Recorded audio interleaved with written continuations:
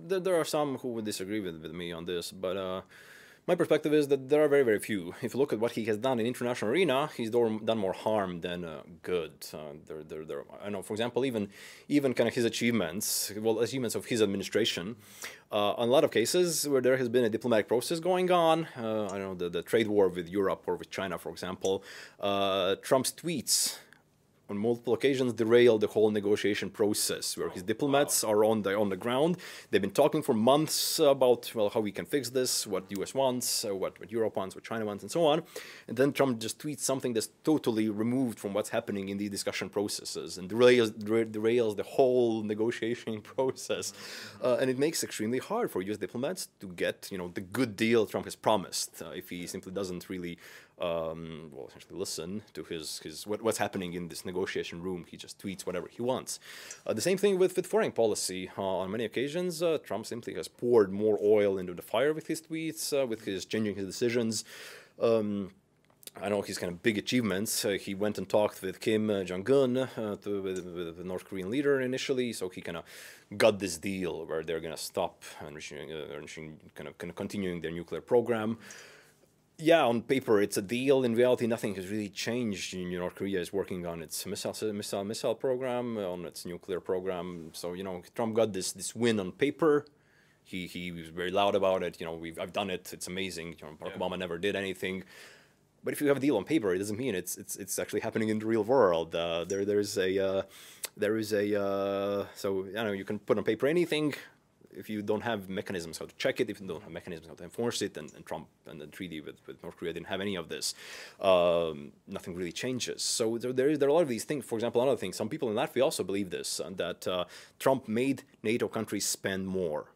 That's another thing. So Trump inherited a very good economy from Barack Obama. Trump inherited also essentially the pledge in NATO summit in 2014, 2016. Before Trump, NATO countries already had pledged to essentially Barack Obama administration that they will increase their defense budgets to up to 2%, and they had essentially set a timeline. So for Baltic state it was I think 2018, for Germany it's 2022, for other countries essentially other kind of timelines when they're going to reach this 2% goal. And they started increasing budgets already in 2014 in some cases, or 2016 after the Russian aggression in Ukraine. So it wasn't Trump which made countries increase their defense budget, it was Barack Obama. And then Trump, by all this rhetoric, kind of create this illusion that he made, essentially hijacked. That's one thing. Another thing is that I'm not even sure if there have been any cases where a country has increased the defense budget. Maybe Poland, but I'm not sure about this. But for most countries, it is very hard to increase, especially for major European great powers. It is hard to increase the defense budget now, because Macron or Merkel, they're going to look weak if under Trump's bullying they agreed that, well, yes, I need to cave in and I'm going to increase my budget because Trump ordered me to do so. It's become even harder for European leaders to increase defense budgets because it's going to look essentially, you're in charge of this great history. Well, you're essentially weak. You're a weak leader. You're listening to this bully, and you're essentially doing what he tells you to do.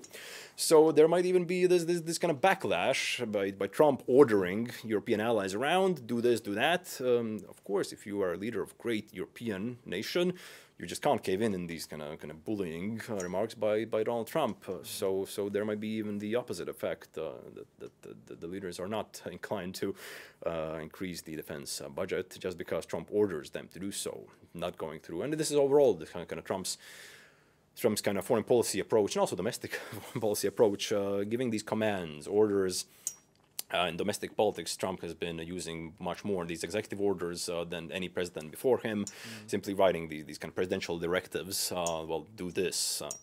Because this is his style, as a dictator, as a king. Well, do this, follow me. And there's no diplomatic process, no even kind of domestic consultation process that's going on in the United States, because U.S. president simply does not kind of believe in it or think that's how a domestic or foreign policy should be conducted. And probably that's what he's used to by being in charge of a big company, because there he's paying everyone. If the people are not doing what he says, he can simply fire them. He can't fire Merkel, he can't fire Macron, with closest allies, you just can't order them around. And for some reason, there's a backlash against U.S. foreign policy across most of the world. And again, for other countries and regions, for Israel, definitely Trump has been very beneficial. For Saudi Arabia, so Barack Obama tried to distance United States from kind of Saudi Arabia and then Israel. He tried to essentially kind of become more, hands-off, this balance of power approach in the region. Trump went all in. We're going to support Saudi Arabia and Israel, and who cares about Iran? We need to punish them. So definitely for some countries, definitely Trump has been very, very a good president. But if you look at kind of Baltic perspective and European perspective, for example, the defense budget has been increased. The NATO presence here has been increased, not because of Trump. U.S. Congress assigns defense budget for NATO for this region. If the Congress votes, spend more, then U.S. military is going to spend more. Trump has nothing to do with the fact that there is more stuff and happening in the kind of defense area in Baltics and in Poland. And just to add another thing on this, U.S. Congress in 2016, when Trump became U.S. president, U.S. Congress passed a law that Donald Trump is not allowed to ease sanctions on Russia. So U.S. Congress felt in 2016, after Trump became president, that they need to constrain Trump's foreign policy making powers because we cannot trust him with Russia.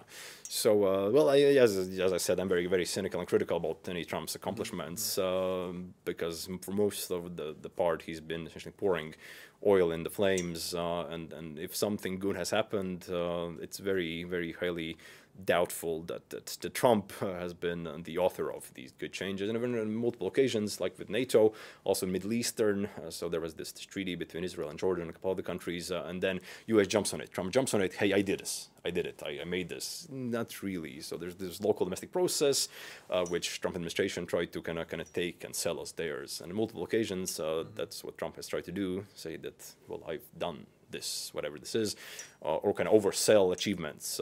This trade war the U.S. had with Europe, it ended essentially with nothing.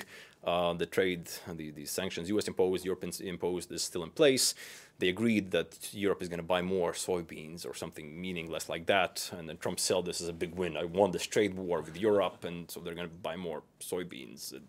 It's not, So yeah, very often, so there is big difference between what Trump says and what's actually happening on the ground. And for a lot of people, if Trump says this again and again and again, and media repeats it, well, of course, it makes sense. It's U.S. president, Well, usually when U.S. president says something, it's credible. But this is a big, also, and if you study political science and international relations, it's not only with Trump, but on a lot of occasions. So the words are very different than deeds, than what's actually happening on the ground. And it is hard. It takes time. You have to kind of read and then follow the events to see the big picture. It's not just with Trump. It's a very big problem in how you are analysis that you can say one thing and reality can be very, very different.